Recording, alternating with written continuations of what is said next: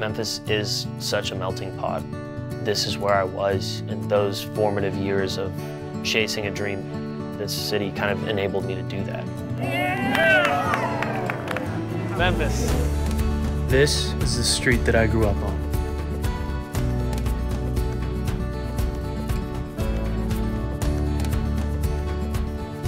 We are out in Eads, Tennessee. This is Silsby Lane, and we're about to go to the house that I grew up in.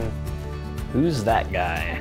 It was just so much fun to see you develop as an artist after being captain of the football team to turning inward and really deciding what he wanted out of life. So we're here at Arlington High School.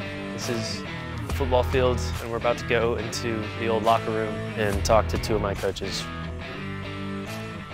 Drew was a phenomenal player. He was a beast on the football field. He was not going to bow down to anybody. He was going to be the best. Football meant something to Drew, and when that was taken away, you know, he had the bug to go a different direction, and I think it paid off.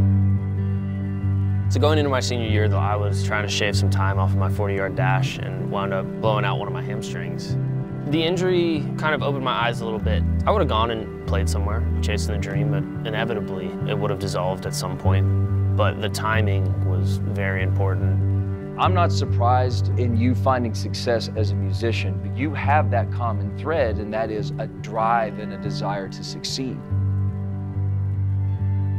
It definitely hasn't been a straight path for me. I remember and all the work that it's taken to get to where I am now, and I wouldn't be here without Mark Barcel and South Main Sounds in Memphis, Tennessee.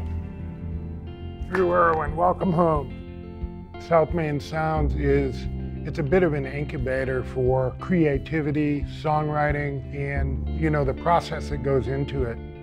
Pretty weird to be back here. I spent a lot of time in this little dungeon. And this is the studio that I kind of built back when I was in college. It was my first creative space that I called my own.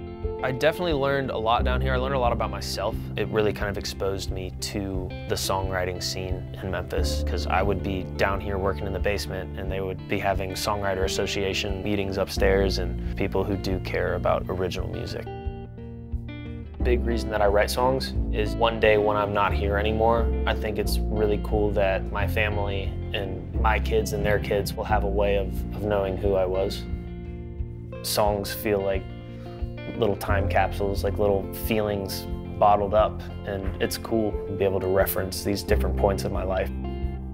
We are headed to the Silly Goose, which is the bar that I played at for 3 years of my life. People weren't really listening. It was like a fly-on-the-wall gig, just cover songs for the tip jar, and they treated me like family.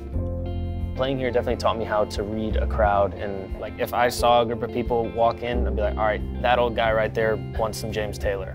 They would turn their head and then they'd throw me a 20, and I think that has transferred over into my live set. For me, writing songs, it's therapeutic. Trying to get back to the core of why I started all this.